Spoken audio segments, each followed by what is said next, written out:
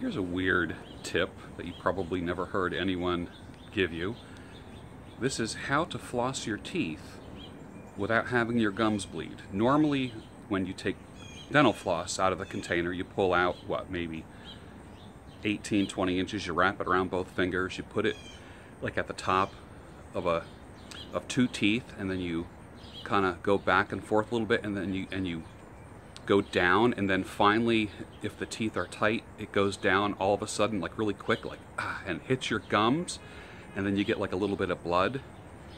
And I did that for the longest time until I started using like these little placker things. These have I think these are called Glide. They're made with that really smooth flossing stuff that gets through the tightest teeth. But this is a way to floss your teeth that will not make your gums bleed.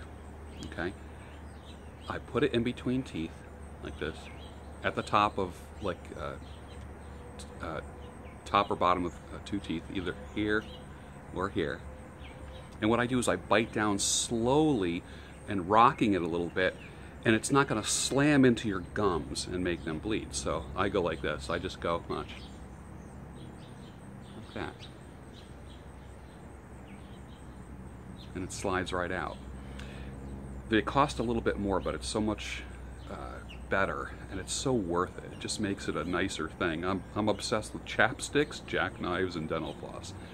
Watch, I'll show you one more time again. Let me get up close.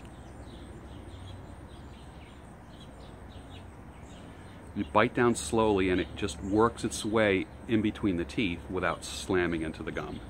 It works for me. I hope it works for you. Thanks a lot.